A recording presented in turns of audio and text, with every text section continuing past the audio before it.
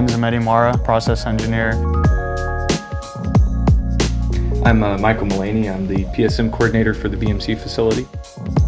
I'm Caitlin Drew. I'm the technical service engineer at BMC. And I'm Jason Zhao. I'm the maintenance engineer for Liquid Truck and Bayou. Have you guys always been interested in STEM careers? I wanted to be a vet for a really long time. I'm not so good with the illness and surgeries. I'm very good at math and science. Growing up, I've always had a fascination with math and science.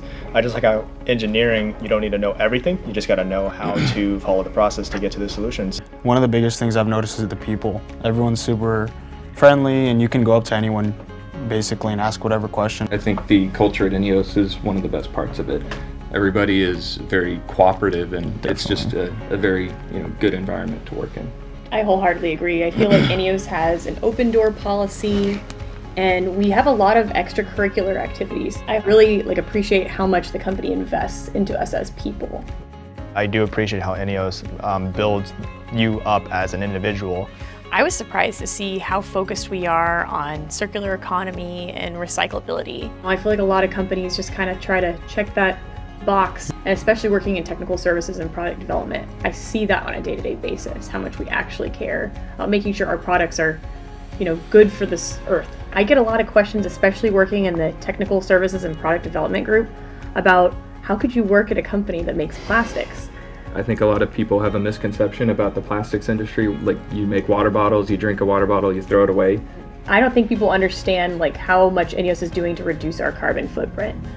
How much of a carbon footprint it takes just to make paper and how recyclable our products are. We have a lot of things that we can offer that not a lot of chemical companies can say they do. We see it also on the site as well in terms of the things we're working on. I mean, there's different initiatives all over the site between, like you said, mechanical, advanced recycling, and then things like Operation Clean Sweep. So what exactly is Operation Clean Sweep? Is the initiative to make sure that no plastic pellet or just overall plastic leaves the facility and gets into the wastewaters. I think every site has its own group leading that with different projects, and they're cooperating across sites to ensure that each county and each community can feel comfortable with the fact that the companies around them are, promoting the environment and keeping things contained. One thing that we really heavily focus on and put great importance on is sustainability and safety and community outreach and things like that. There's more initiatives than that too. Yeah. I know we're pushing to make our carbon footprint zero. Yeah. Net zero by 2050, right? By 2050. Jason, what do you think could be done to bring more people to our industry, and to INEOS specifically?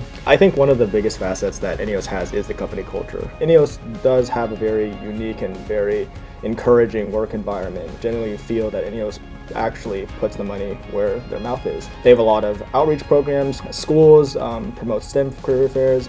They help build gyms to promote their healthy living, which is a core principle at INEOS. Also, the super unique things that INEOS offers, no other company has, especially the Namibia program. Oh yeah, I've never heard of anyone who has an initiative like that. Yeah. You can't really see that outside of a big, privately owned company. So the Namibia program is actually based off of a challenge that Sir Jim did. And it's all based off of running, hiking, and biking through the Namib Desert, which is the oldest desert in the world. It was an experience of a lifetime. It's incredibly difficult physically, but it seemed like the mental aspect of it was more of a challenge than the physical things. Even though you're doing all of these crazy things like a marathon and deep sand mountain bike riding and climbing the Brandberg Mountain, which, like you said, is the tallest mountain in Namibia, while carrying your own equipment up and down the mountain. And all of that was very difficult physically, obviously, but the mental challenge was, to me, even harder. And you do it as a group as well, right? So you just feel all that much more of a team when you come back. It's not a race, it's really all about the journey. Yeah. I think that ties into the big picture that INEOS pushes is you've seen how Sir Jim has brought INEOS up from what some would say is nothing, and how big the company is now with all these different groups and all these different subsidiaries, and then all the other initiatives between all the sports and things like that. So it's just getting the name out there is one big part of getting people to know who INEOS is. What are you guys looking forward to most in the future at INEOS? I think for me, there's just a lot of opportunity to grow as a person and then within the company as well.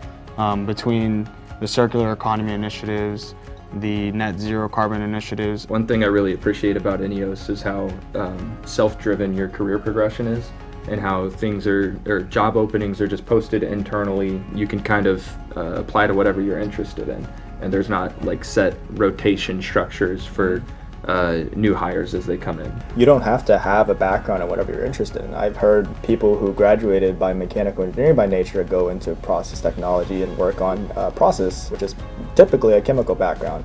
Yep. They don't consider it a automatic disqualification just because you don't have the credentials, but so long as you show the effort, you put in the time, and you make a good case, then they'll definitely consider you. I think I'm most interested in seeing what INEOS has to offer in terms of circular economy in the future. I'm really interested to see us get to net zero and how we're able to use post-consumer recycling, advanced recycling, and really see how plastic evolves. I feel like INEOS is going to be a company that really survives that. Yeah. There are companies that aren't working very hard on these kind of initiatives, and I don't think they're going to be able to do as well in the future when everything is more environmentally friendly. Thank you for your time, everybody. It was great talking about all this with you. Thank you. Yeah, thank you.